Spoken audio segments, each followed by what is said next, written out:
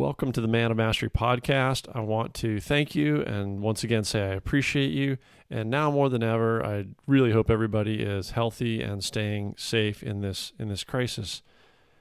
Today's guest, episode 49 with Dan Stanchfield, Tracker Dan.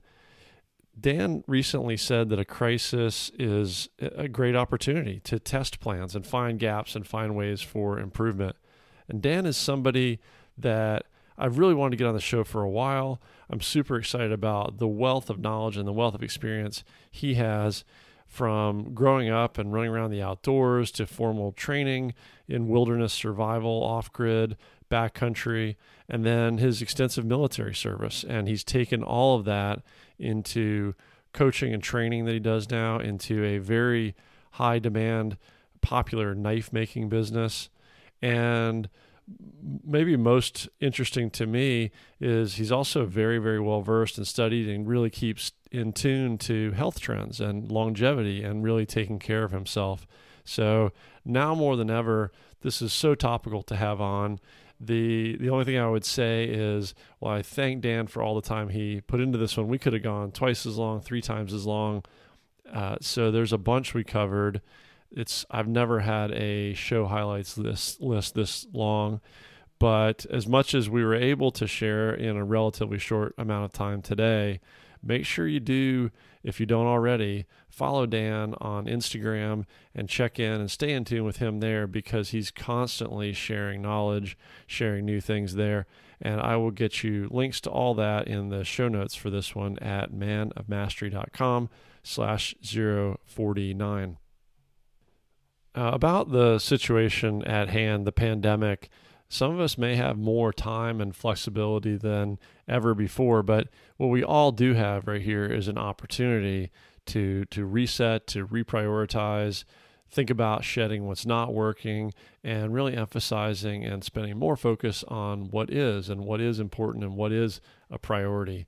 So I want to remind you that I just created something called Performance Kickstart. It is a training course that's kicking off on April 24th.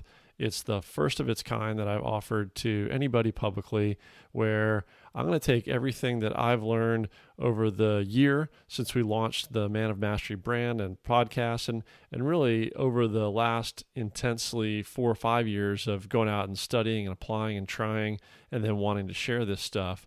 So it's a way to get a small group of guys together, take immediate action, and kickstart some of the changes that maybe you've been wanting to make, or really get that push to ratchet up to the next level. This is 7 weeks, 7 or 8 weeks of weekly live sessions remotely over Zoom. It is challenges, it is homework, it is accountability. And I would say, once again, my warning would be, along with the invitation, is that simple and easy are 2 different things. So this is, if you're looking to really up that potential and show up and perform every single day, then go check out more about this at manofmastery.com/kickstart. Check it out and let me know if you have any questions. Again, April 24th, this all kicks off for a 2-month run. Okay, and so just a couple more quick things before we do jump in with Tracker Dan. I just want to talk a little bit about the title that I gave this episode. I try to come up with something catchy or just something fitting with each guest and with each episode. I thought about calling this one something very, Darwin, like survival of the fittest. Or, I don't know, I was thinking fear and loathing. We've got this fear perpetuating our circumstances right now. And I don't know why Dan somehow reminds me a little bit of Hunter Thompson, who I think a lot of as an author. I'm a huge fan. Maybe it's the floppy hat that Dan wears on his videos sometimes. I don't know. But in the end, I decided to go with, I called it Honesty is the First Chapter. And that's part of a quote by Thomas Jefferson that in full goes, honesty is the first chapter in the book of wisdom.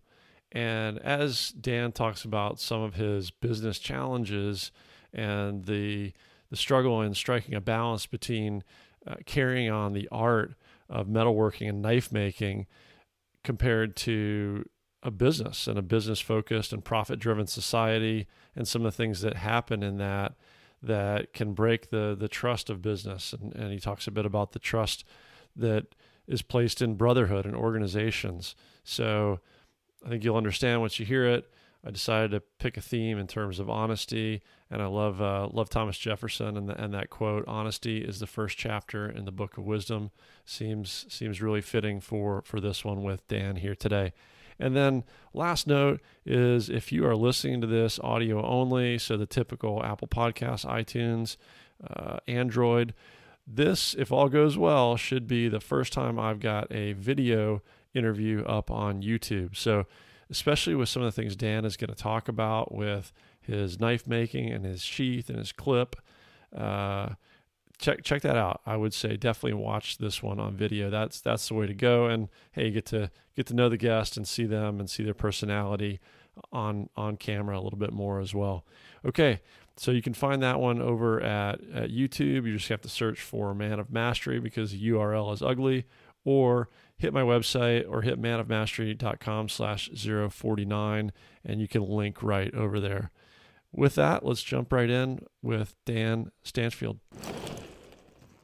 Today, hey Dan, how are you? I got the pleasure and the honor of talking to a very popular figure in a lot of circles, Tracker Dan, or do we say your full name? I don't know how that goes. Yeah, Dan Stanchfield, that's fine. Okay, Dan Stanchfield. But yeah, everybody knows me by Tracker Dan. So Tracker Dan, yeah, pleasure. Yeah. We've been meaning to catch up for a little while, and yeah. you've got some incredible experience and knowledge, and it's timely in everyday life, but probably even more timely in the crazy world we find ourselves in at the moment. So, thanks for spending some time. Oh, you're welcome. My pleasure. You know what? I did forget to ask before we started rolling. How much time do you have? And I'll just manage us to that. It's schedule's open right now, so. Okay. All right. We'll keep it reasonable. Yeah. No. So, hey, we'll play it by ear. Let's roll with it. I know we could go for a long time with the knowledge you've got. So we got a few themes to hit on. You are a boutique or custom knife maker. You've got tons of experience I want to start off by talking about. You've got a couple other businesses, and you and I both share just a passion for health, and whether that's health in mind, body, spirit, things that are really, really ultimately important right now. So we got some fun stuff to talk about. But do you mind sharing a little bit more about your quals, and then we can go into your backstory a bit? Sure. So by quals, do you mean just any training in life, or the Navy training, or? Yeah, maybe just at a high level. I think it's really interesting to understand when you talk about things like the outdoors, you talk about Right. Yeah. Things like your knife design, how much goes into that. So yeah, if you don't mind, maybe just a flyby on the Navy and Tracker School, things like that. Okay. Yeah, I'll keep it. I'll start off, from the beginning and go forward. I'll keep it brief, but basically, when I was, luckily, I had a father-in-law that got me into archery when I was 4 years old, and we were out hunting and shooting all the time, and camping and fishing. And when I was 6, we moved up to a remote Indian fishing village in British Columbia on an inlet sea, and we were there as missionaries to the Indians there. And so, from a young age, I'm hauling water from the stream, carrying just tons of firewood in my arms as much, and my dad said, if it doesn't hurt, won't make you stronger. So, that type of life growing up. And my mom was part Indian. So she's, we're constantly putting wild edibles on the food, to supplement, and we're hunting for our food and fishing for our food. So very close to the earth raising. So, and then, when I was in my teens, we moved back to California, and I ended up starting to follow Tom Brown stuff because I was always searching for this knowledge.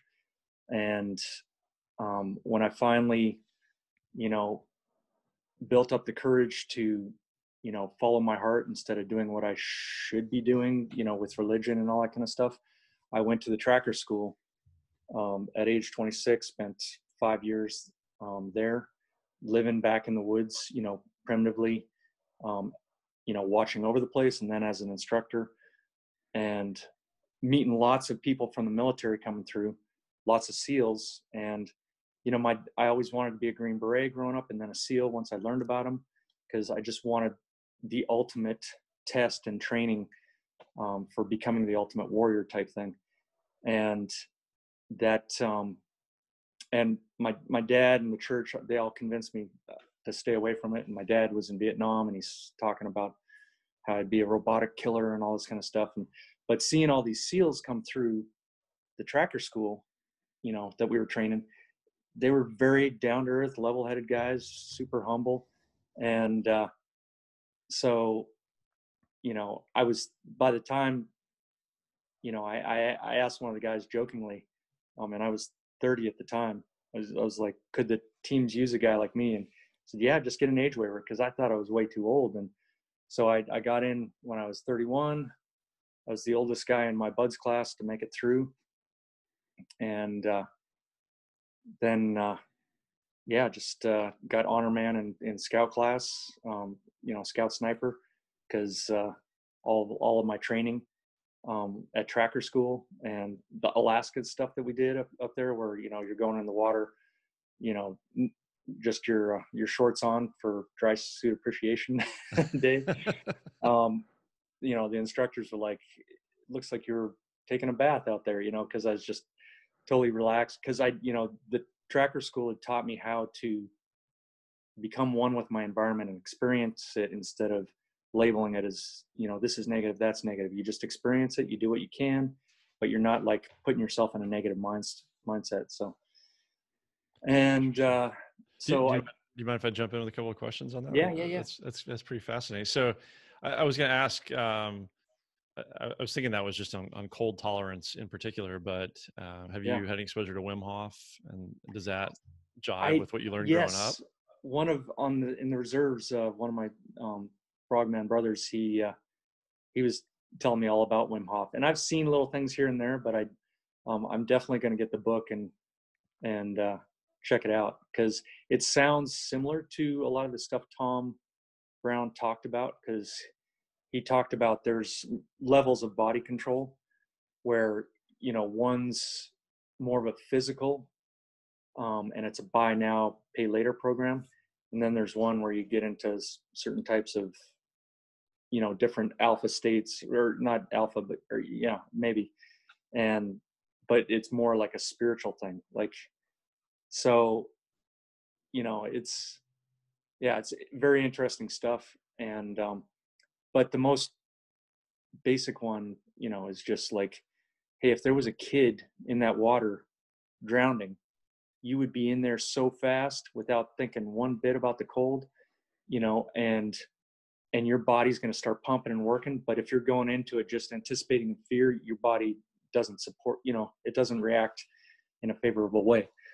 So yeah, no, it's but the one, and just a super basic one, is just fully immersing yourself in the experience. And kids do that. You see them running around on the beach, just blue as can be, and they're just having fun, and it's like, you're about to die. We better get, So, there, one way he would have us do that was this water meditation. And it's just like, you're paying attention to the reflection on the water surface, what's happening on the water surface, what's happening under the water surface. And you keep shifting your awareness between those levels. And when you're going into the water, like, you're feeling the water interact with the hair on your legs, you're feeling the sand grind between your toes, like, you're feeling everything. You're not like labeling it as bad, or associating it with cold equals bad, kind of thing. So Wow. Okay. So just experiencing it. Yeah, I think yeah. I haven't gone through the Wim Hof training. My understanding is it's a breathing technique to physically Mm, generate heat.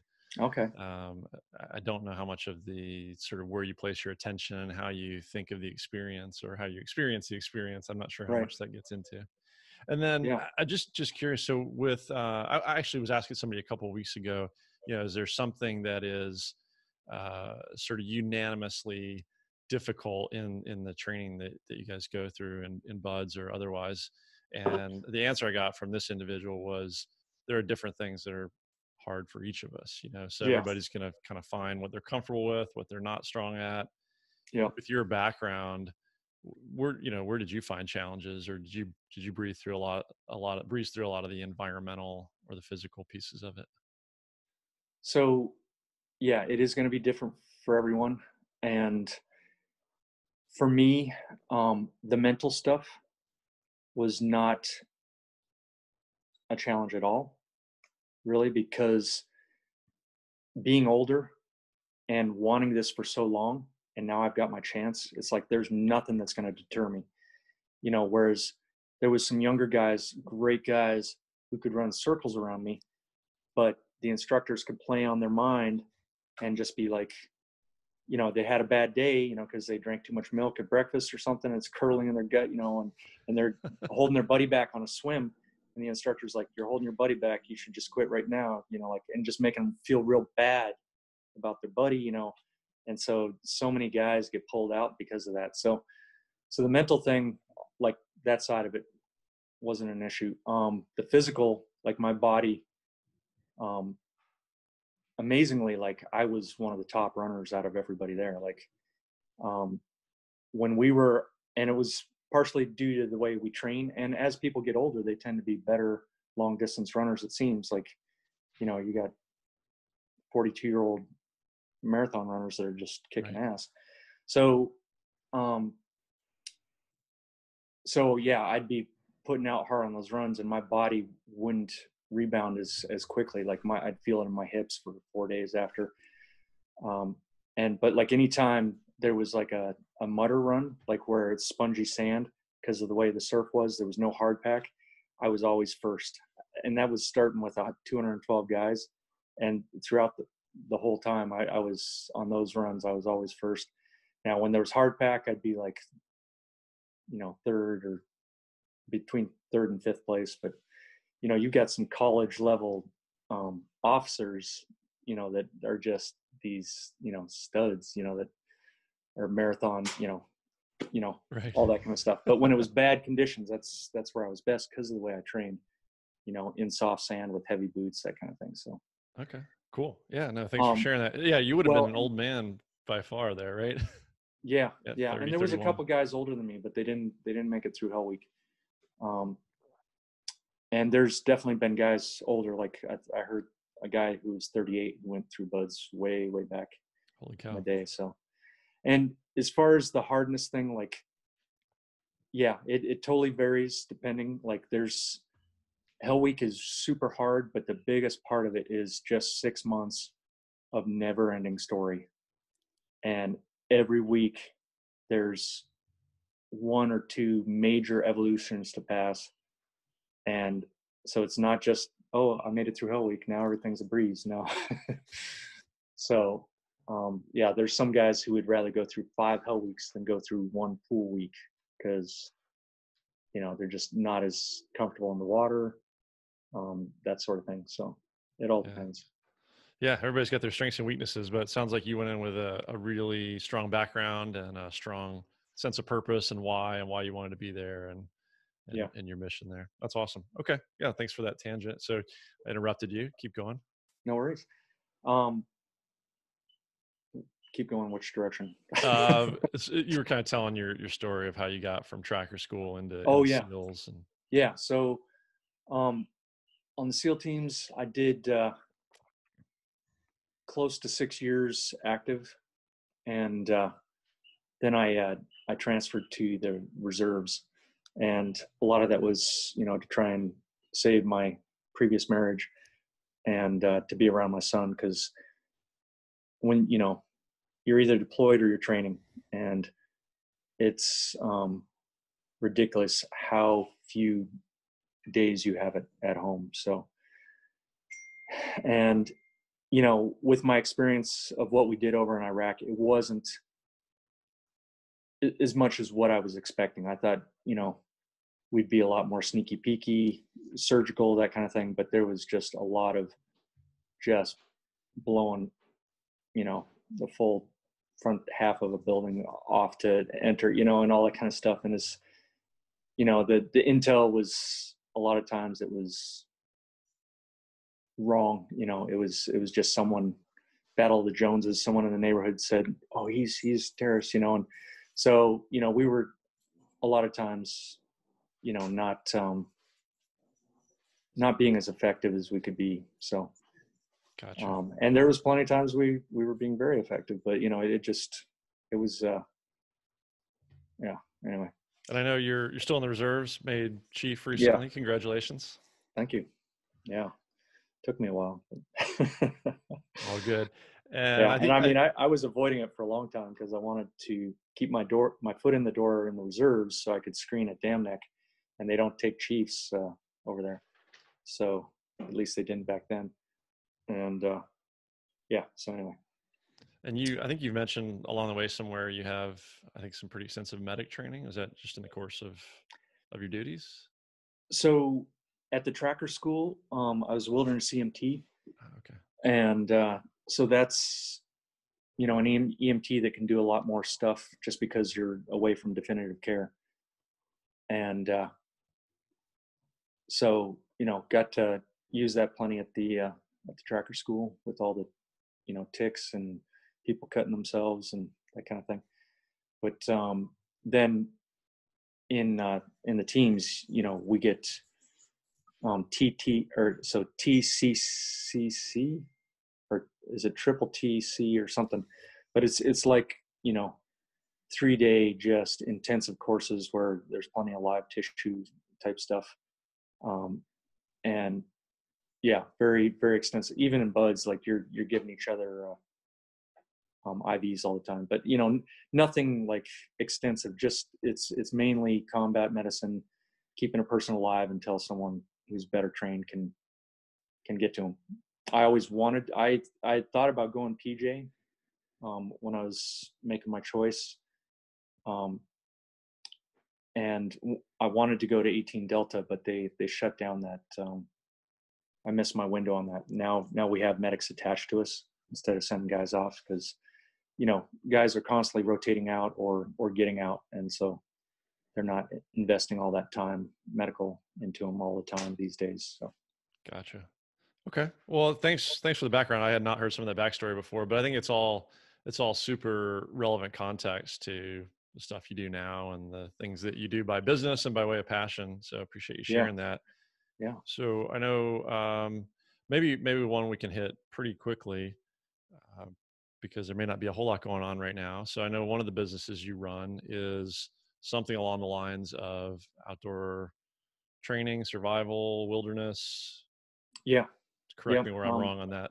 Tell me yeah. more. So basically, anything that has to do with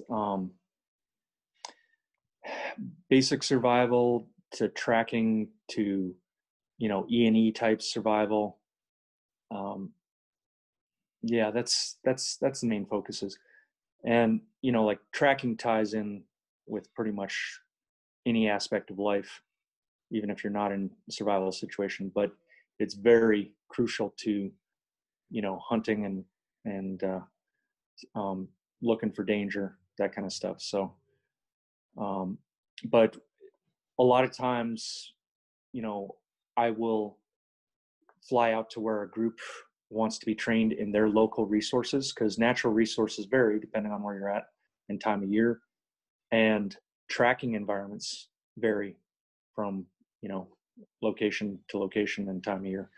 So law enforcement will have me come out and teach them stuff for like sheriff's departments for tracking. I also teach law enforcement and civilians like marksmanship and tactics. Um, so it all depends on what a group's looking for, and then I'll run classes where it's just introductory survival, or more specialized where it's like just fire making or just bow and arrow making, that kind of thing.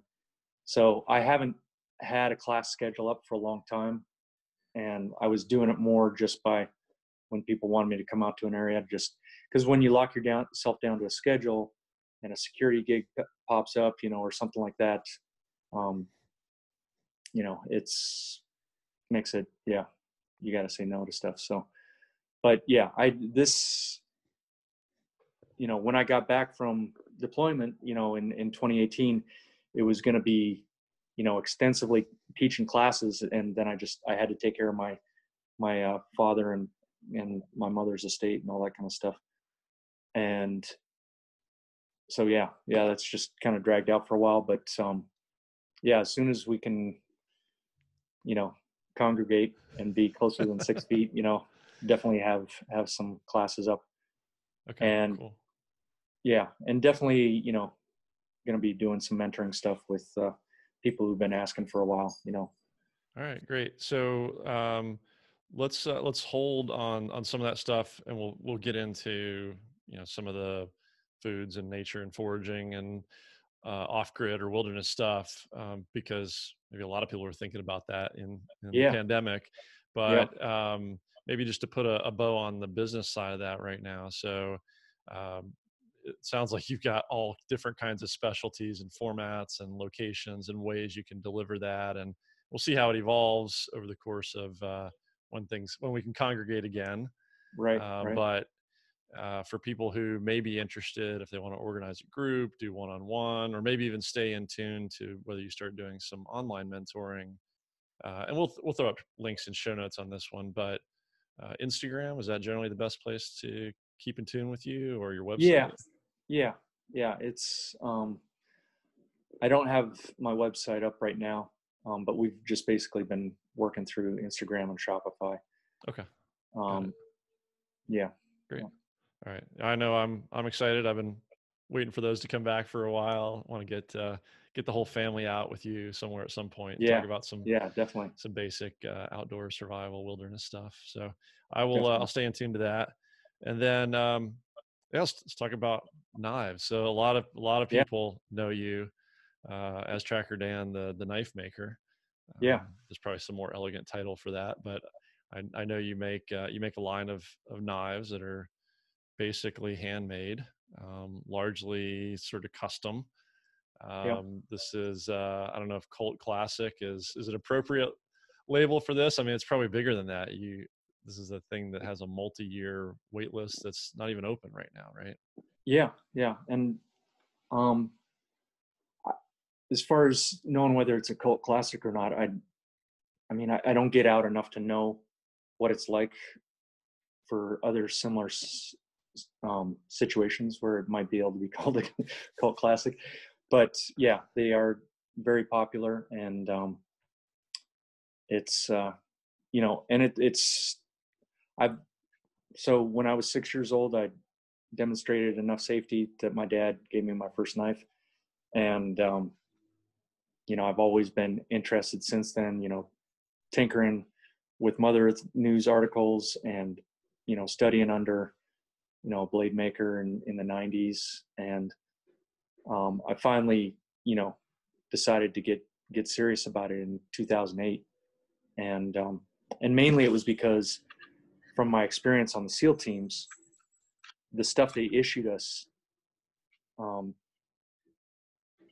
gear wise and blades and all that kind of stuff, was the contracts they go for is something that's super durable, that can last at least 5 years under heavy duress. So we get a pack that weighs probably 12 pounds heavier than it should, just because they're making it bomb proof. And it's like, we got to, cover some distance, so we're sitting there cutting off all the extra tags and zippers and everything like that. So with our knife sheaths, like, I soon learned in a tactical training environment and then overseas, that when you're trying to put your knife away after using it, because I've had to use it on breacher problems, the tip wants to, you've got these shoulders inside the mouth, and if you don't hit that slot just right, it wants to hang up on the shoulders. So, couldn't put it away in the dark. And if you can't turn on a light to put it away, so you got to ditch it because you got to get your gun back up. So I developed this sheath type system for the blades I was issued, and then the blades I bought on my own. And it takes a long time to develop, make a mold and everything to make it ambidextrous. And the everybody was seeing it and they were like, hey, I need one. So it got really old really fast, making these, intensive time going into these molds to make them just perfect. So, because not every blade is made to go ambidextrous. But I want that, because in the dark, depending on how you're using it, and when you switch around, you need to just be able to put it away without, fiddling. Or you may mount it on a different part of your body and you want the edge in a certain orientation. So ambidextrous is like key to my sheathing systems. And then so I wanted to make it so that in the dark you can register by feel and put it away, and nothing's hanging up, and it can go in either way. And from everything I learned at the tracker school, like the Apaches had ways where they could switch a knife because of the sash they were, had it attached to. They could have it, like diagonal across here for, it was a combat type draw, or they could have it on their, horizontal here or horizontal on the back, or they could mount it. I think forearm might have been one of the options, but like depending on what they were doing, like if they're stalking on their belly, they want the knife on their back, and so, or if they needed something that's more concealed, or that kind of thing. So this developing this clip made it so I could move this to my concealed carry positions, to my gear. I can have it on my boxer shorts while I'm sleeping, all that kind of stuff. And it's got a great cloth grabber, so the sheath doesn't come with the blade. I don't know of a plastic sheath I've ever tried that with a plastic clip that doesn't come with the blade most of the time. So yeah. So after making one-offs of these sheaths, I decided to make the ideal blade that's something I would want to carry that goes optimally with this, sheath system. And that's where Blood Shark came into being. So thin, light, not handle heavy, because I wrap it with cord. And I like those colognes because they're nice and thin and light. So you're always going to have it with you. It's easy to have with. But, the tips tend to be very pointy and so susceptible to snapping a lot easier. And you can't always tell which way the edge is. They put some knurls here, but if you're feeling for knurls and you're feeling, I'd rather just be able to tell with my fingers which way it's going. And it adds retention. And the fish tail at the back, or shark tail, is more ergonomically designed to your hand for a screwdriver grip. So if you got to, make a hole straight forward, or drill a hole in something, it works really good for transferring back and forth. And you don't have a lot of excess out here that can be snagged, and because this is the weakest part of your grip. So anyway, I'm rambling on. But No, it's fascinating. I like to put it in some historical context for myself, right? So I don't know what fascination drew me to blades, but like I can remember getting my first pocket knife as a kid, and I think I don't have near the knowledge, but I think I appreciate them as almost a work of art as much as a tool. And I was thinking about, are you I don't know if you're an artist in what you do, or you're a scientist in what you do, or it's probably both. But the way I think I got exposed to some more of the type of things you were just describing was, so a buddy of mine had turned me on to your brand, your name, your knives, right? And because they are in, I guess I'll call it sort of short supply, high demand, there are places they get resold. And right. I saw the dollar number, and I think it's a multiple of what you sell them for directly. But I was going, holy cow, and and it's a paracord wrapped piece of steel.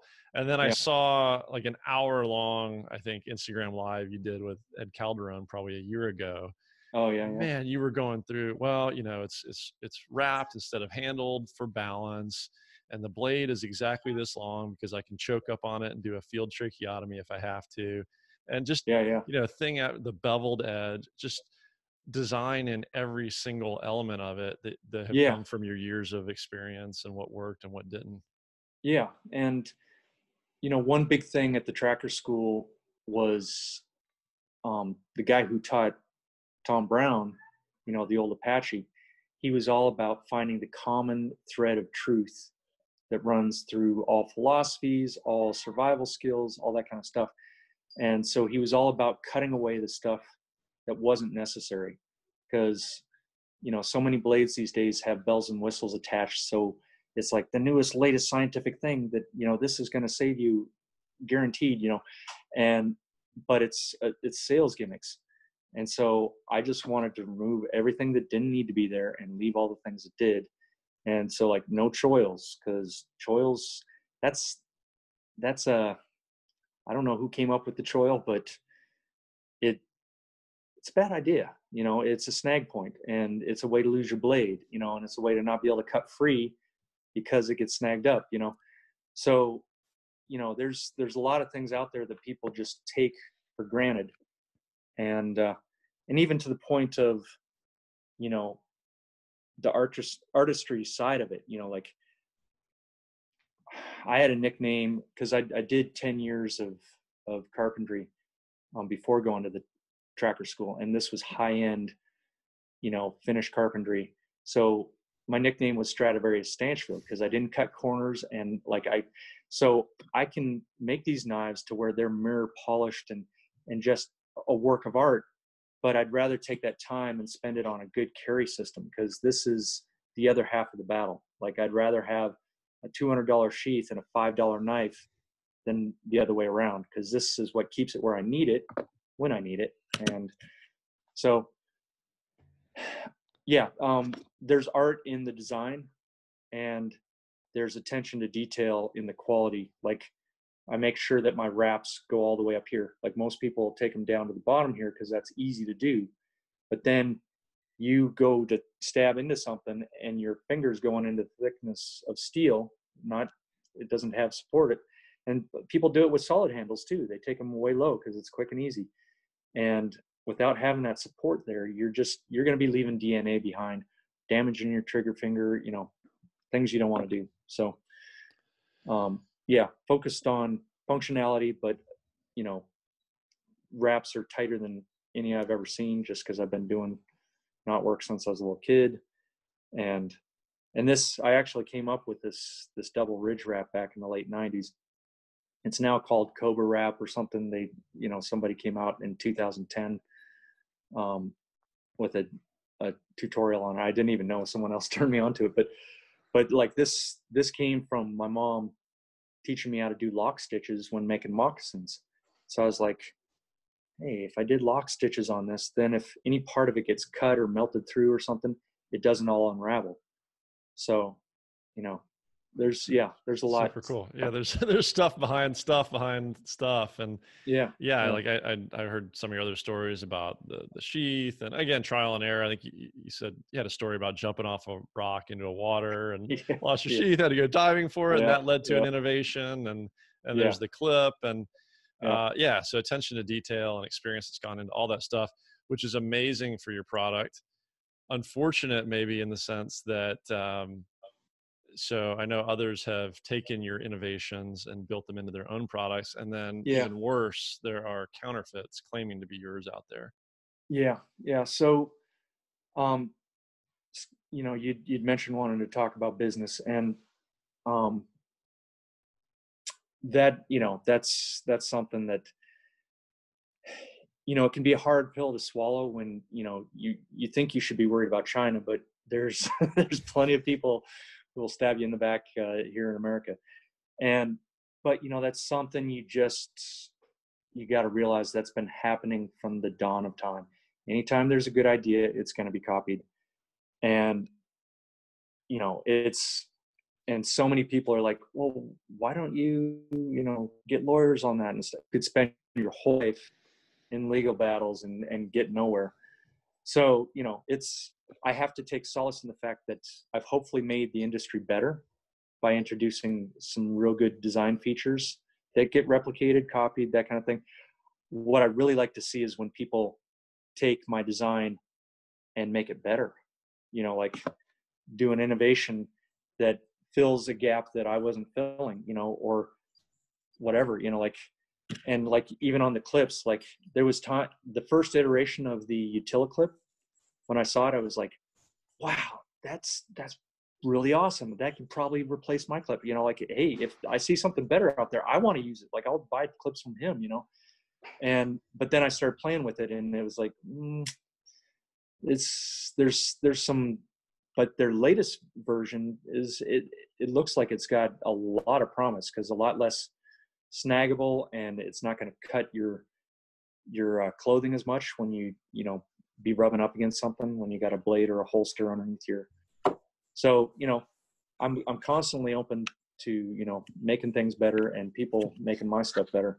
But yeah, the thing I don't appreciate, and I wish more people were aware, is because they people get ripped off when they're buying a counterfeit blood shark that looks like a 5-year-old baby wrapped it, and it's all slippy and slidey, and just like it comes to here, and it's it, like, people are paying big bucks for these things, or they were selling them as a Tracker Dan blood shark for like $500, and back before there was secondary market stuff on it.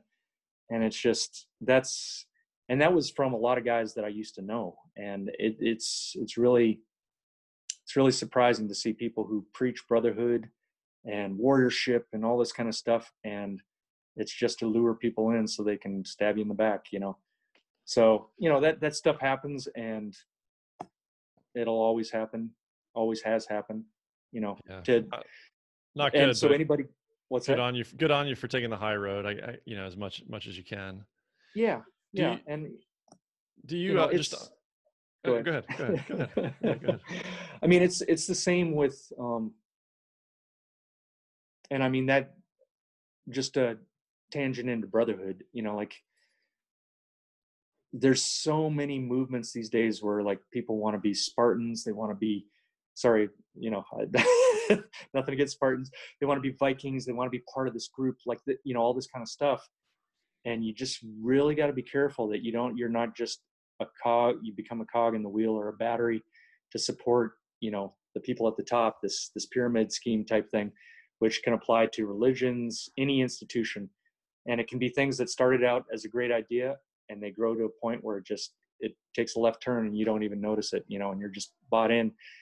And I can understand that mentality coming from a time when our survival was based on it, but we aren't in those times right now.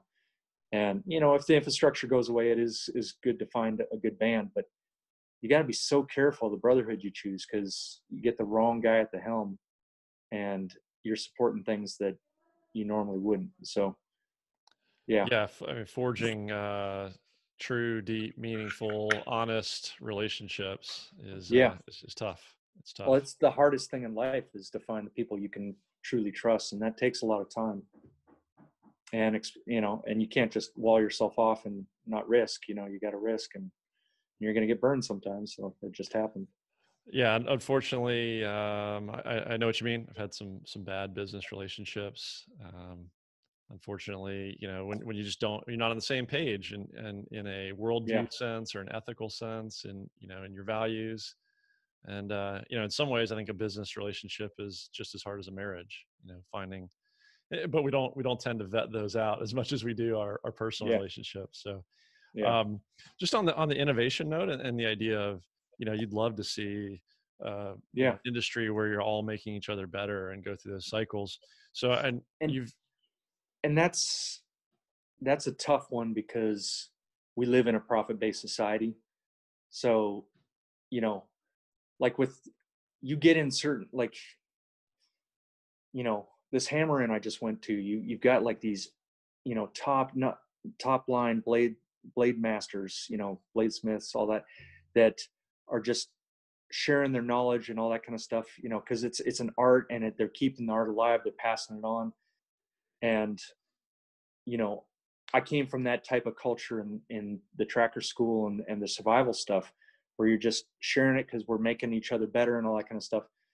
But then when it comes to feeding your family, and I was sharing this stuff with the wrong people, and then it's like they're messing with my ability to feed my family and stuff like that. So um, it's it's a tough one, and I get questions all the time, like, where did you get that, source that, and it's like something that took me 3 years to find, and or to develop. And it's like, man, I'd love to share, but it's like, there's, I do it with people that I'm really close with that I know are going to use it, for their needs and not to like undercut me, that kind of thing. Yeah, So that's a tough one, kind of. yeah, it's a balance.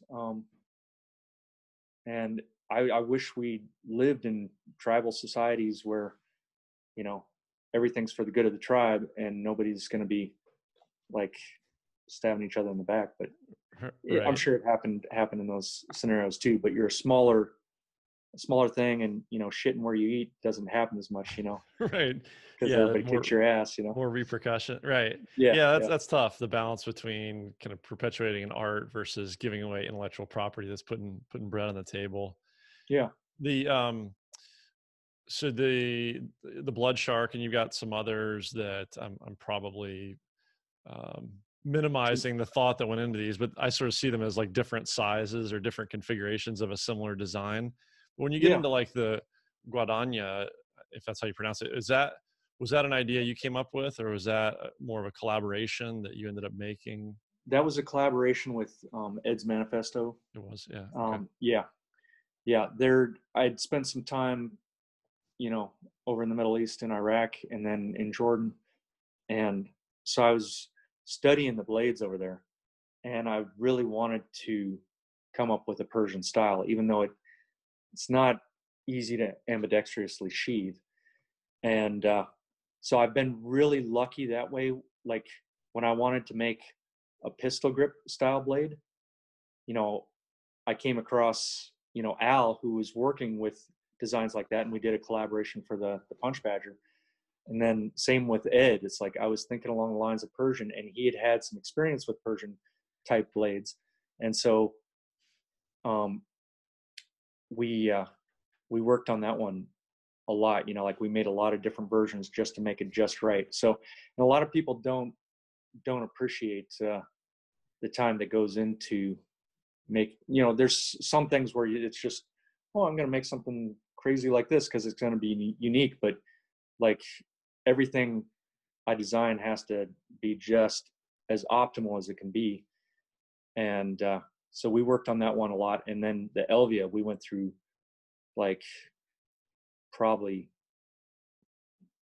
over 12 different prototypes, before we got that right. And that's a lot of time put in cutting out the steel grind, like tweaking things. And then, people just, I saw this one guy, he's making a Guadagna Elvia type thing, or he made, yeah. And it's just like, and he's asking me if he can use my sheath design. And I, hey, kudos on you for asking, but like, what about the, the blade? It's like, so, and that's Ed is very, like he's teaching, so he's very free in sharing his designs and stuff. So, it's it just happens. But yeah, any other questions on the Guadagna? Like you No, were, no, no. I think it's again, kind of not only form and function, but the art of it is amazing, and the yeah, ambidextrous sheath for that is just genius. Well, maybe in the interest of time, let's pivot towards some of the health, nutrition, yeah, yeah, mind, body stuff. But to put a bow on the knife business, so that I know is a ridiculous backlog to it. As far as I know, the books are closed. I do yeah. know you for the custom stuff. I know you occasionally will drop more of a production style. You've got some stuff you do for charity from time to time if Mm-hmm. people keep in touch with you. And I know you were always passionate about putting tools in the hands of first responders who are out there using it, in harm's way. So Yeah, again, Instagram, Facebook, that's the best way to keep in touch on those. yeah. Instagram, and my Instagram's linked to my face, or my Facebook. And then there's a couple Facebook groups, users and collectors, and then the first responder page that are run by other people. So if you can get into those groups, I do lottos and auctions on those those sites, or on Instagram. Tends to Perfect. be on the Facebook groups, just because Instagram's open to, like, it's not controlled at all, so you can get people in there just um, yeah, causing issues, putting in a bid and they never intended to buy it, that kind of stuff. Right. So Yep. Okay, great. Understood. And those, the rest of us who develop an appreciation for what you're doing, want to get on the list, we'll keep in tune and see if the cool. book's open in the future. Sounds good. So yeah, health, mind, body, working out. I noticed you got a pump strap or whatever it's called there on your Yeah. arm. Yeah. I've been So playing around with some different stuff, just, with the injuries I've sustained in the past. I can't go balls to the wall, on my workouts like I could when I was younger. So working out smarter, and paying attention to the science that's out there. Um, like the changes that have happened over the decades, just in stretching and, you know, warm ups and cool downs and all that kind of stuff. So, um, yeah. And, you know, without a strong body, it's hard to keep the mind, doing all the things it wants to do. So, no doubt that's a yeah, foundation, and most of us can always use work on that. I mean, if we just if we kind of start on daily routine, yeah, besides just exercise, but do you have a daily ritual, a morning routine that you do to prime yourself for the day, physically, hydration, mentally, whatever that might be? yeah, yeah. I've been getting into the carnivore code a bit. So, um, he recommends like 3 grams of salt, good, Redmond or Himalayan salt, in a glass of water. Um, and yeah, just staying well hydrated. And like, I'll throw on the the bands, the Katsu bands, and because that just it has so many incredible benefits. And anybody who wants to look into it deeper, Maricola has so many articles on it. The blood flow modification, and I know there's a lot of blood flow restriction out there, and I hear there's some difference, but I haven't looked into the blood flow restriction enough to know what the difference is. But it's it's a way to keep your blood vessels, limber and create more blood vessels, because it's actually you're kind of getting a blowing up a balloon type effect. And so it can create human growth hormone. It can be used, like if your leg's in a cast and you put that thing on, you, they say you heal twice as fast and you have no atrophy once the thing comes off or the cast Wow. comes off.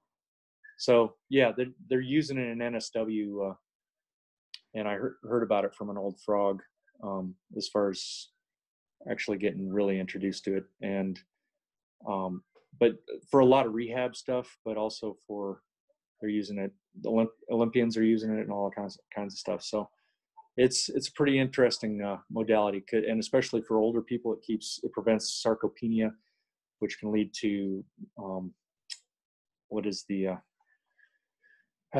blanking sarcopenia, osteoporosis. Oh, okay. So it can actually cause your bones to densen up, and not have muscle wasting as you get older. So Wow. Super yeah, cool. it's pretty interesting. But that's something I can do while I'm planning out my day, or typing emails in the morning. And I like the mobility wad guys stuff, like just getting down in that squat position so you're ready for the squatty potty. But like keeping your hips and knees and all that stuff, getting them all kind of warmed up for the day, I think is always a good idea. And you know diet wise, I've always tried to steer towards something that would be sustainable for a transition to full survival. So, I've had instances where I went, from my regular carb heavy diet to total survival for 2 weeks, and just the energy loss, you know, of, going from, like bread and all the other kind of things we, shove down to, grasshoppers and some wild edibles and some mussels, from the stream. I mean, it is eye opening. So, having my body, so it burns fat, as opposed to sugar and all that kind of stuff is key, because that's what you're going to be looking for in survival. So, Is your, okay. Getting yeah, into getting into fat adapted rather than sugar fueled. yeah, Cool. yeah. So But if just we, mainly for longevity, right. for quality of life, and to be able to transition into grid down scenario kind of thing. So, Do you have any, so I was just thinking about this one. So I haven't gone carnivore code, but keto. yeah, And one of the things I've done, when you're nobody's traveling right now, but when you're in transit, long flight, stuck in an yeah, airport, things like that, it gets, you're sitting there looking at the junk you can choose from, and it's not yeah, great. So yeah, there's a company out here, and I think they're in San Diego or at least California, called Ample Foods, and yeah. they make a powdered bottled. They've got a few different, but they've got a keto one, and you can just Okay. add water. So I always have a few bottles of that in my backpack, dump some water in it and Yeah, shake it yeah. up. And it's all high quality ingredients, and it's keto proportioned, the high Nice. quality fat Yeah. content on the go. Oh, that's awesome. Yeah. So I know you're not going to forage for that, but as Yeah. long No. as we've got Hey, a supply chain. well, we're all doing a lot of travel these days, and that kind of stuff is key. So I'll look into that. Yeah, check that out. So if we're in a place where we just want to enjoy the outdoors, or we get back to supply chain breaks down, or grid goes down, and we're in that position, and maybe Yeah. most of us are gotten soft and don't have that knowledge. So maybe Yeah. just, we mentioned hydration just as a morning thing really quickly, but Yeah. when you're backcountry, when you're outdoors, water is just, it's heavy to carry enough of it. Mm-hmm. Yeah. So what's your philosophy on finding, or do you carry filters, or you have a natural solution to that? Yeah. And it's become a lot harder because of, our environmental toxins we've, put into the environment. So you got to take a lot of extra steps unless you've got a pristine spring or source somehow. So, the main thing you got to do, from any natural water source is boil it.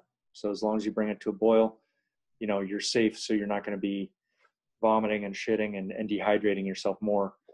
Um, so that could have chemicals in it, and you might die from that later down the road unless it's a high concentration. But you're at least staying hydrated. So you can add on to the boiling. And so for boiling, and I mean, there's even tricks that they use over in Africa with the clear water bottles on the rooftops. They get enough. If you got a place where you got enough UV and a clear enough bottle, you can sterilize it that way of anything that would It would cause be you. evaporating within the bottle, kind of a distilling effect. Is No, that what they're no, doing? it's just counting on UV Oh, to okay. kill, and it does have to get up to a certain temperature. Can't remember if it was like 140 or something, um, but yeah, that's an option. I would steer away from that just because of the PCBs that you're going to get. But if it's your only option, then it keeps you alive. Right. So as far as boiling, you need to know how to make a fire for one. So you either got to have that with you, or you got to know how to make primitive fire, and then you got to be able to make a container. So a container can be, an animal stomach that you just killed. It could be an animal hide, because maybe not everybody knows this, but like paper, even a plastic bag, or just any kind of thing that you hold over fire, as long as it's got water in it, it doesn't burn through because the heat transfers to the water. Oh, did not know that. Yeah, so it's amazing what you can boil in, on coals or on a fire. You just can't let the fire get up past the edges of where the water line is. So there's a lot of um, so that, the animal stomach, animal hide. There's certain tree barks that you can cut off the inner, get to the inner tree bark and peel it properly, and you can fold that into a container that you can set on the coals and um, boil in, and you can make clay pots if you got a clay source, or if there's a lot of clay by the bank of the river. This is an old Tom Brown trick. Like, you can dig out into the clay a depression and scoop some water in there, and then heat some rocks and drop them in it and boil it that way. Without it, you don't have to make pottery, because it's, and you're going to have a little clay in your water, but who cares? And so, if for any type of, you know, once you have to make those types of things, you realize how nice it is to have a little, pot or frying pan, Yeah, right. because it makes life a lot easier. It's a lot more durable, especially when you're, moving around and stuff like that. On the move. Nomadically, if you're looking for other natural resources and such. So, but yeah, there's lots of options with that. Now, if you can take it further to where you're actually making,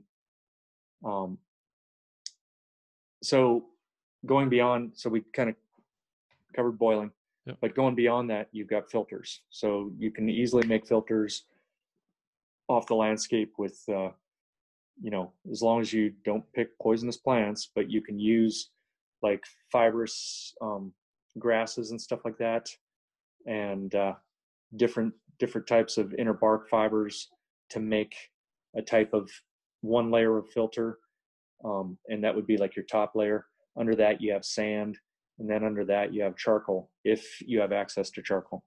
So you can make incredibly effective filters like that, and I've shown that before with 3 handkerchiefs that I learned from an old frog from Bulletproof Primitive. Amazing guy, but it's real packable because it's 3 bandanas that you can use for warmth on your head, but you pull it out and it's like 3 parachutes under each other, and it's just got grasses in the top, sand in the next one, and charcoal in the bottom one. And he had the local official test it, like, who was part of the municipal water supply thing, and he said, that stuff's better than what we're sending you. So wow. So there's that, which can take out a lot of, other contaminants like heavy metals and that kind of stuff. And that could possibly get out a lot of your bacterial and viral and amoebas and all that kind of stuff, possibly, but I would boil just to be sure on that. And then if you want to go to the next level, you do solar stills, or a heated still where you're heating the water and evaporating and then cooling it. So that, if you're ever going to do that though, you've got to make sure you boil the water first, because there's a lot of chemical contaminants that have a lower boiling point than water does. So they will actually concentrate in your collecting pot. So boil the water first, run it through the still, and that gets rid of everything. Wow. Okay. So great tips. Amazing. But it's a lot of time and energy, so. Right. Yeah. So, and it sounds like, there's kind of a prioritization or triage, not only what resources do you have, but again, are you on the move? How much time do you have to put into it? What's your survival necessity at that point? Yeah. And yeah, go ahead. And like, I never travel without, like, this isn't the clean canteen, but this, one of those thin walled stainless steel, not the insulated ones. So I can boil water with it. I can cook in it, all that kind of stuff. Because in a survival situation, you're going to be doing a lot of stews. You're not going to be, you might do some cooking directly on the coal with meat and stuff like that, but generally you do stews because you maintain your nutrients. You're not losing, the moisture from the meat and all that kind of stuff. Yeah, let's talk about nutrients. So you threw a couple things on Instagram, I think, this morning or yesterday. So when it comes to, well, I'm not sure the best place to start, but, and you mentioned earlier that what you have available in the environment is going to differ by season, by location, things like that. So this is just a super general question. If you had to live on, is there a plant-based, a fruit or a vegetable, is there a single perfect food that if you were in one location, you could have it in abundance, You know, can you live on an avocado? Can you live on coconut? Is there like a perfect fruit or vegetable? Um, hmm, I know there's a lot of native groups that got through the winter, on 500, a family would gather 500-pound of acorns and process them, Wow. because you got a lot of fats and protein in there and carbs. Ah, it's people have said honey is the perfect food. There's, at times, like it. Some people say coconuts are, like, but I've, I like to. I keep my ear to the ground for, the latest science on things, and I'm not thinking of anything that plant based, that would have everything, because there, and this whole plant based thing that's been kicking off. Like, there's a couple of my SEAL buddies who are doing it, and it's funny because, like, they're eating donuts because it's plant based, but And but vegan they're, or like, whatever. Yeah. but the guys who are being more healthy about it, like, they're allowed to add broth, you know, bone broth. Bone broth. Yeah, because apparently the plants aren't giving you everything you need. So, you know, the B vitamin thing is something I don't know of any plant sources, but I'm just loosely speaking from memory. So yeah, I can't really think of anything. Um, And are there, and you've mentioned, is it oxalates yeah, yeah, that you can build up in, so it's oxalic almost acid. like Yeah, oxalic acid. So it's almost too much of a good thing, too much spinach, too much of that green smoothie, things that yeah, maybe we were meant to eat seasonally. It's kind yeah, of the way I think of it. yeah, yeah. And at the tracker school, I would teach people wild edibles and medicinals and stuff like that. And I knew from the books which ones were super high in oxalic acid, and you could put some of them in your salad as flavoring because it can almost have a lemony type fit flavoring, like wood sorrel and stuff like that. But you get too much of it and it tears up your stomach. Um, so yeah, the oxalates is one of those things where some people are going to have a really bad reaction to it, that they notice, and other people it's still affecting them, but they're probably not going to see it till later on in life.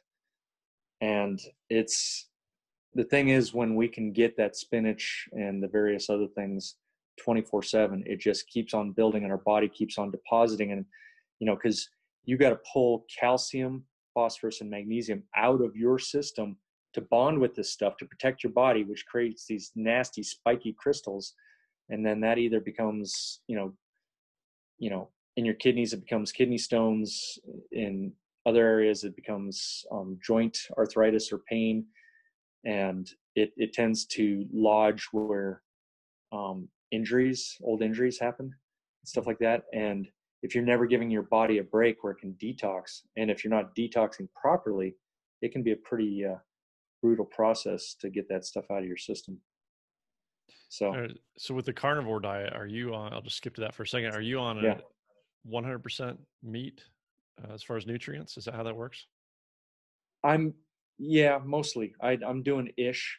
carnivore-ish, because I'll have some avocados every once in a while, break it up, and steal one of my wife's cookies every now and then. Um, but yeah, I'm making sure to do it like, like adding in the liver, good grass-fed liver. I was always told, like, we can't eat, kidneys or liver these days because all the toxins in the environment, those are filter organs, and you're going to be just, and that's when you get into the science of it from that carnivore code book. It's not the case. It is, they play a part in that, but it's not like it's storing up all those toxins. It's helping your body get rid of those toxins. But so if you're getting good grass-fed stuff, organic, you know, it's not an issue. And the vitamins and nutrients you get from those different organ meats and the bone marrow and all that kind of stuff is just amazing. And like bone stock is just one of the most, it probably was in everybody's diet back in ancestral times.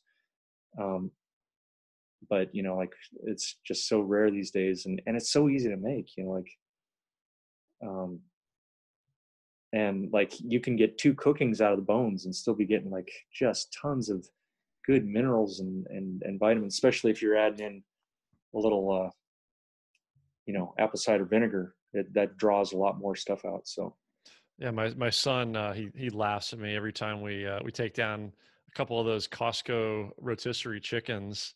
yeah, The carcass is going in the slow cooker with yeah, yeah. with some Nice, vegetables, nice, some nice. cider, some salt and pepper, and a Yeah, bunch of yeah, water, and just let it cook for a few days.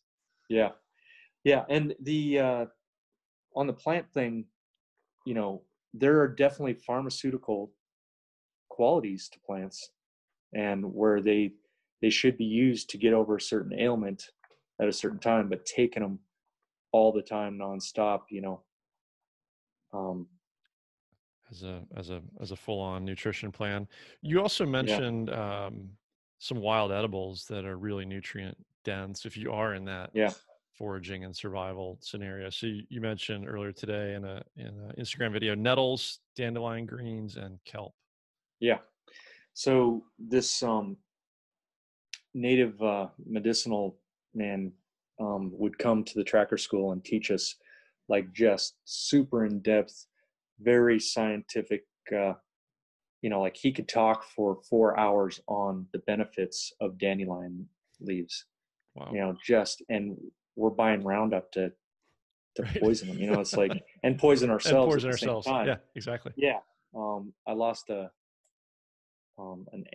aunt-in-law not too long ago to Roundup. It's just ridiculous. But so he was saying that with dried up nettle leaves, dried up dandelion leaves, and dried up kelp, like all ground up and put in a pepper shaker, like he'd say, sprinkling that on to season your food and stuff.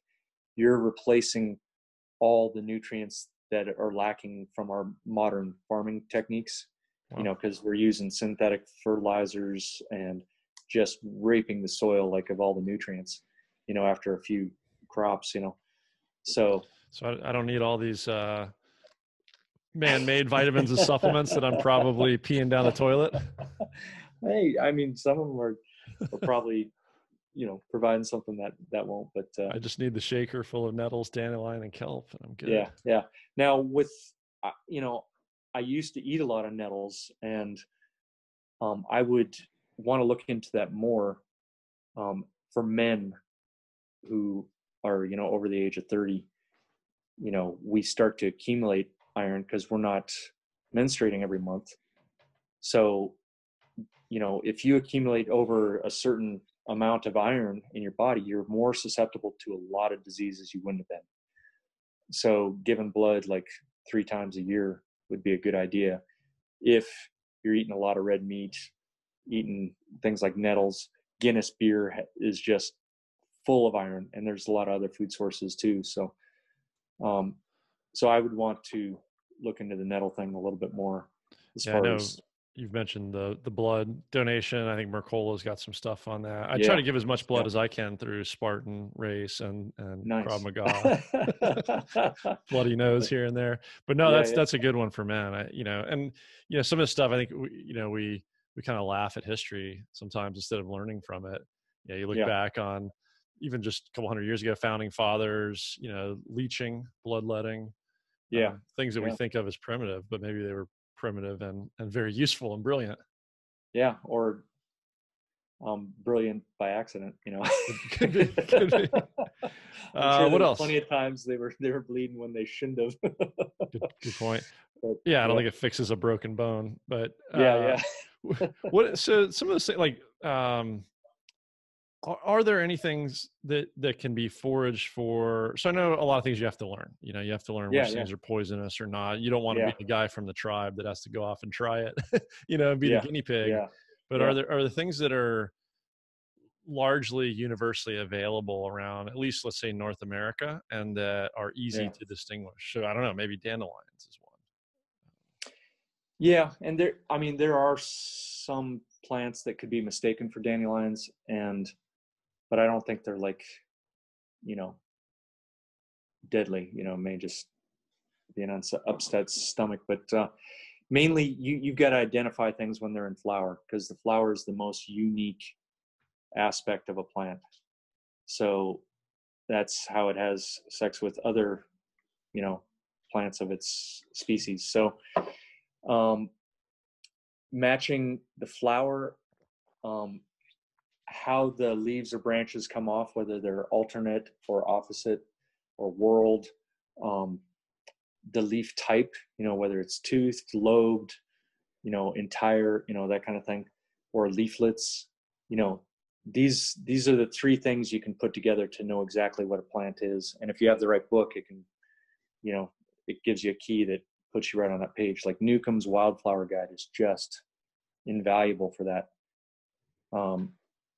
But with wild edible plants, if you don't know what something is, you should not put it in your mouth, because there are things out there, you just touch your tongue to them, you'll die. So especially in the carrot family, like there's plenty of edible things, and then there's things, that was it Socrates that had to do the hemlock tea? Socrates, some philosopher way back in the day.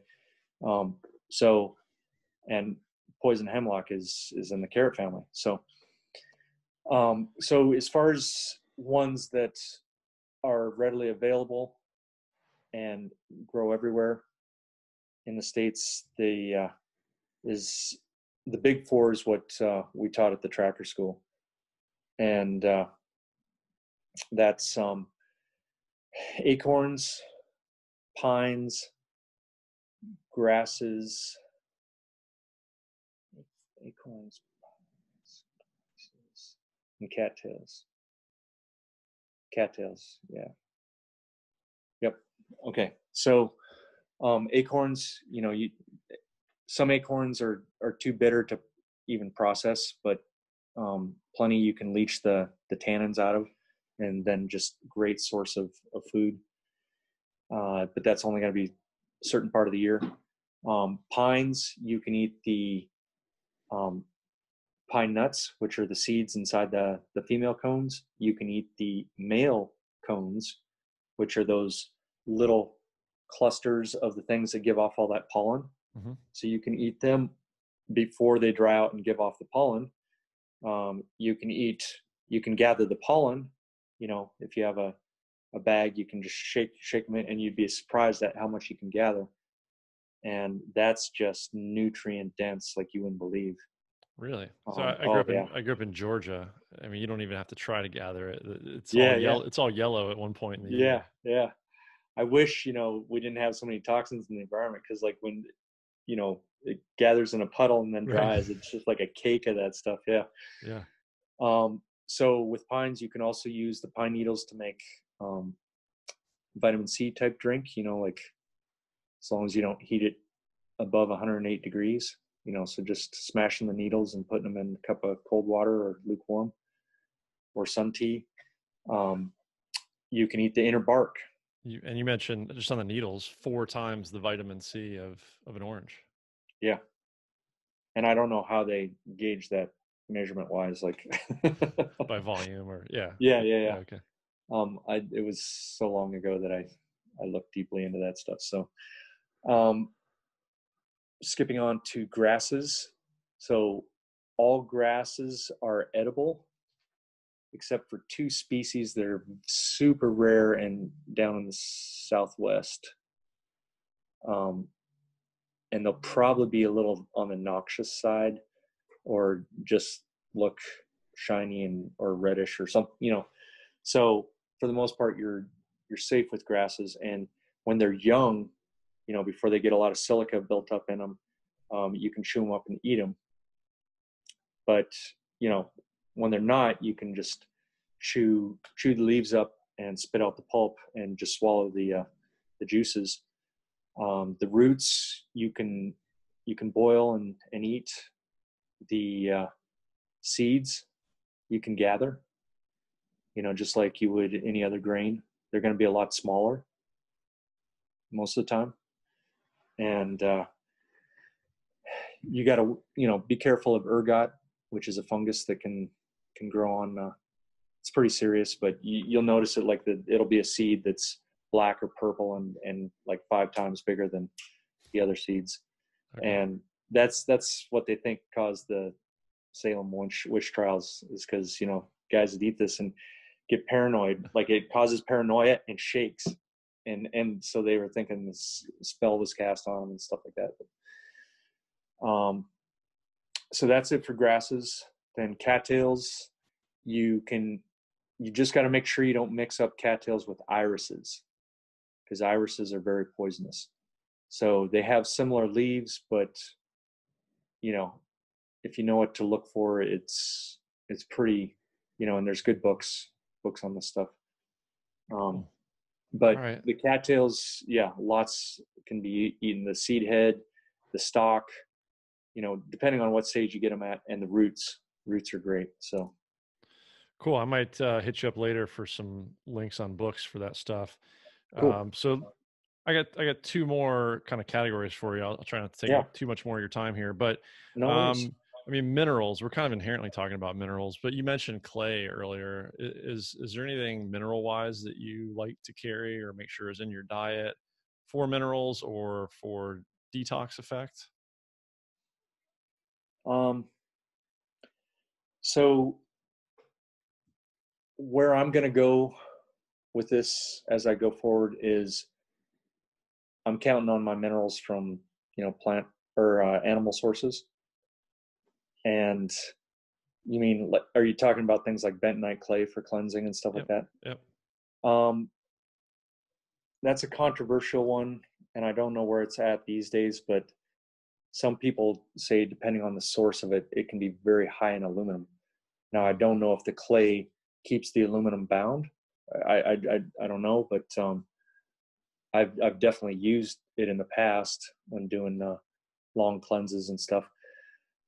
And as far as cleanses go going forward, I'm just going to water fast, you know, because with the intermittent fasting that I started January of 2019, that, you know, getting in the practice of that enabled me to do a 5-day water fast, no problem. And on this carnivore diet, I'm just going to have 1 day a week. Actually, that was supposed to be today. Damn it. I'll have to move it to tomorrow. I already had something today. But I'm, 1 day a week, I'm going to fast, and then a certain number of days a month. And this, I want to set it up kind of like a regimen, because it keeps it simple, straightforward. I mean, I've done some really intensive, crazy fasts or cleanses when I was at the tracker school, but um, So these days, so are you aiming for a day, 24 hours, a day a week, a fast, and then do you do daily intermittent fasting too, where you jam your meals into 6 or 8 hours? yeah, I'm trying to, um, not eat close to bedtime at all, like at least 3 hours from bedtime. And in the carnivore code, like he's eating probably 6 hours before bedtime. And there's a lot of benefit to that. And yeah, shortening the window. So it's yeah. And I mean, it's a hunter diet. And um, so, if you think how much you have to work to get that meal, and the spaces in between, and the nutrients that you're getting from it that carry over, like the fat, like you don't need to constantly be feeding Right. yourself. So, And my um, experience with it was once you kind of get used to it, yeah, and that may be more mental and routine than it is physical, but you get yeah, adapted to it, and you got the fat for fuel. You get used to going stretches. You get used to going a day. hmm, There's no energy issues. In fact, I think yeah, kind of the opposite. You kind of get a pump effect. You get yeah, an energy yeah. effect that you can go out. I mean, you can still work out. I've done long runs. I've done interval training. Well, and the healing it allows your body to do when it's not processing food is it's just off the charts. Yeah, for So, sure. yeah, Okay, and then the one other category, it's a huge one, but we'll throw it out there. kind of quickly Yeah. is self-protection. Yeah. So do you have any universal thoughts on that, or does it come down more to what people are trained on and comfortable with? So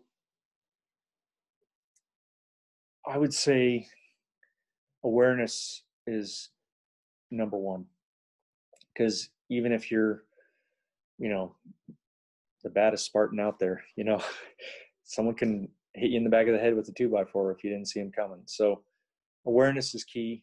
Um, we live in a very distracted world where, you know, people are setting themselves up to be victims because they are just not aware of their environment, and they're not avoiding something that they could have because they're locked into their phone or whatever, or worrying about stuff. So that's key to anything, any level that you're going to attain to, because that gives you the possibility of avoidance, the possibility to meet with the proper, force, or yeah. So avoidance would fall, would cover running and hiding and all that kind of stuff too. So, um, yeah, as far as self-protection, just in this day and age, just always having something that can either be in your hand or can be close to hand to defend yourself with. Um, and I'm all about, if people are into, doing some crazy, stuff that's just empty hand, and it's good to have that, but there's nothing that beats a pin raking down across your face. Like, so it's a force multiplier. Anytime you can have a force multiplier, but you build confidence in yourself by being able to do the empty hand stuff. But if you're just focusing on, if that's your main focus, you're missing out on something that can make you way more effective. And if you got multiple opponents, I don't care how good you are at this, it's only going to go so far. So, you know, and every situation is going to dictate, there's certain situations where you need a belt fed weapon, and so it's, you got to learn what's appropriate. And it's funny how many people have been trying to get guns who don't believe in them lately, because things are looking a little crazy, and you can't give toilet paper, like somebody might come and take mine, like, so, it's, yeah, Yeah, it's a I good would point say on it's the. the number one concern in any kind of survival situation is being able to protect yourself, because that can take your life in an instant. Whereas the need for shelter, that could be up to 3 hours, water 3 days, food 3 months, So when you look at your levels of priority, security is definitely at the top. Um, so Cool. yeah, Yeah, I like the point about just adaptation and things on hand, whether it's, it's the yeah, pen. I think yeah, it might have been you that's mentioned, having some rocks around. You run into wild dogs out on a run or out for a hike. yeah, It yeah. doesn't always have to be a man-made weapon. Yeah, yeah, and it doesn't have to be a weapon at all. Like a pen, um, the way you have your keys set up, like, the bottle shark I have on my keys. That thing, the raking that you could do, and the damage, just, it's not going to go in and get internal organs, but it's going to take eyesight, possibly, take the fight out of somebody. Um, and there's all kinds of just simple little things that you can have in your hands that, yeah, that can, yeah, they change the course of events. Absolutely. Yeah, Well, I mean, yeah, people are definitely worried. There's cause for concern. There's a lot of uncertainty yeah, and fear, and those things have a dividing effect oftentimes, as opposed to yeah. coming together and as And we were talking about earlier. yeah, and I I really like where, the stance Trump has on this, where he's trying to talk sense into people to an extent, like, because this fear thing can really spin out of control.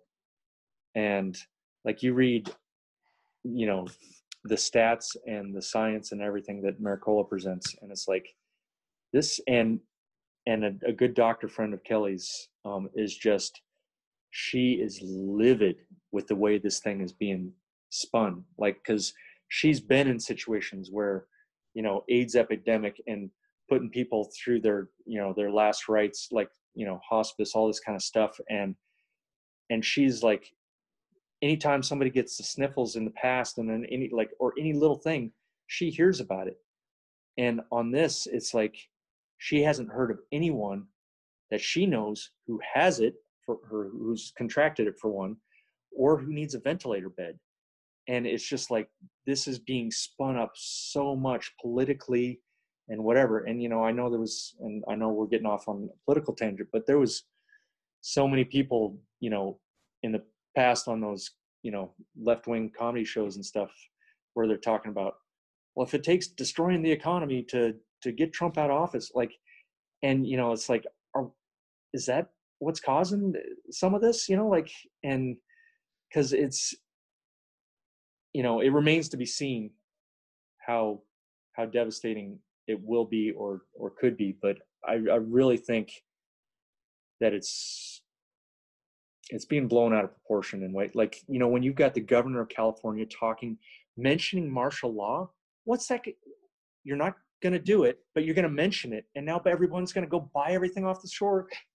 You know, it's just, it's unnecessarily causing, you know, and there's certain people who are getting a lot of press out of this, like all the disaster response type angles, like, you know, they're like in the limelight. Oh, we're the special people now. We're going to save you all. And it's like, I think they're making it seem worse than it is. And I mean, you know, but, you know, remains to be seen, you know, like, but it's definitely going to have a devastating effect that's going to last for a little while, just because of the amount of time people have been away from their jobs and all that. So Yeah, no doubt about it. It's already starting to ripple. I think where I'm at on it is don't really know sort of cause and effect. Don't know, you know, yeah, if some of this is hype by design or people capitalizing, unfortunately, yeah, on the situation. And that's the problem with, and we don't know yet how long this lasts or how bad it's going to be. yeah, A lot of us are trying to do the right thing and play our yeah, part, right, in minimizing whatever it is. yeah. But the problem is the uncertainty, and that Hmm. fear has the same effect whether it's real or imagined, Yeah, right? yeah, totally. And it creates, there's the internal effect of all the stress Yeah, and everything that's doing to our bodies, and then there's the external and the relational effect, and, you know, fear of our neighbors, and just, you know, you can yeah. spin that, the ripple Well, effect of that. and I'm curious, you know, how many of our rights we're going to give up during this one. Like, what mandatory vaccine is going to come out that, like, if you don't get it, you're going to cause all of us to die. You know, this whole herd mentality bullshit that does not work off an injected vaccine. That is from mucosal transference from the mother to the kid. It takes time, you know. And it's like, oh, there's just so much stuff used to sell stuff out there that's we don't need. Keep your immune system strong, clean food, clean water, get plenty of exercise. I mean, ah, anyway, sorry. Yeah, and I guess maybe just to head towards wrapping up on that note, I guess I would add Yeah. to that, sunshine, you know, vitamin D Yes. for immunity, Vitamin fresh D, air. big.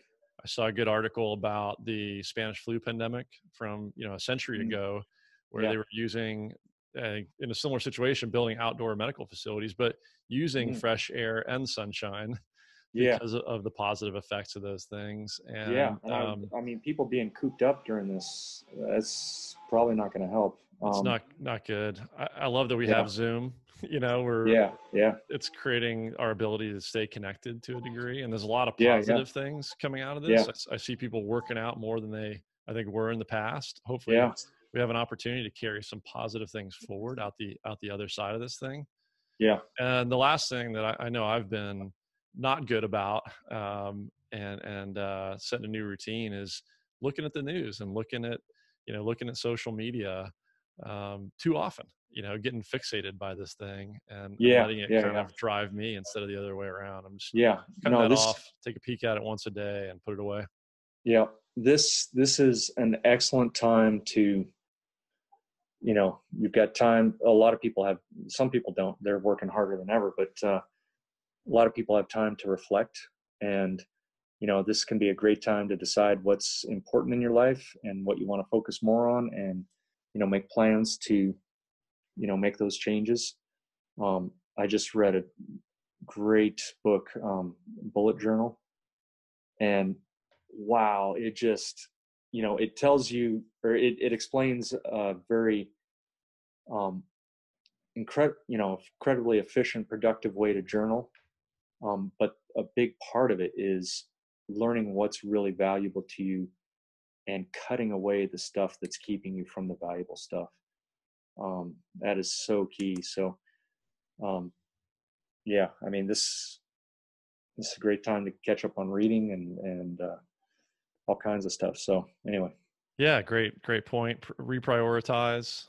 And I Yeah. love that point about really cutting away the excess, the things that really aren't important, the things that don't matter. We're coming back together as a family, figuring out what our days really should look like. What are the important things? Actually sitting around a table and having meals together and communicating and stuff like that. Right. So there's positive to take away from this for sure. It's an opportunity. Yeah. Well, hey man, I appreciate you taking so much time out of your day. No problem.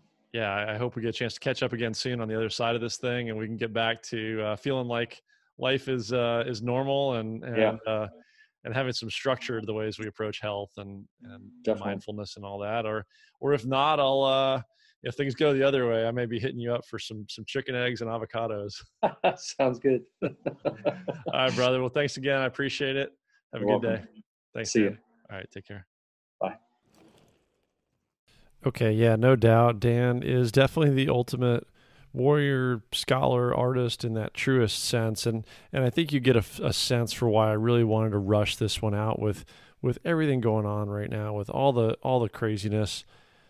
Dan is just a wealth of knowledge, and I'm sure you can appreciate how hard it was to hold this to even an hour and a half, but we barely scratched the surface, and he was so generous with his time to share even a tiny bit of what he knows, and there's so much more there. So please hit the show notes for this at manofmastery.com/049 and get links to follow Dan on Instagram, follow the tips he puts out there, keep in tune to the other ways he might start communicating here in the future, possibly reopening the website, and just other products and services.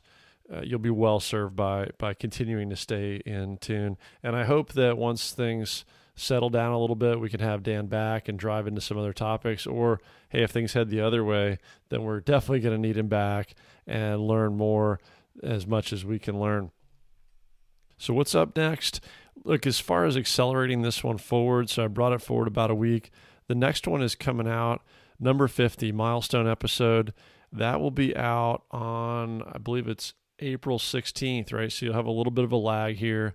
Stay safe out there. Get in touch if you need anything in the meantime. If you have any questions, comments on this episode, I'd love to hear them. Go out there and rate the podcast. Go follow Dan and add some likes to his profile on Instagram. And again, just stay safe. Keep it at home if you can, and just keep it between the rails. We'll see you back in about a week and a half, 2 weeks with episode 50.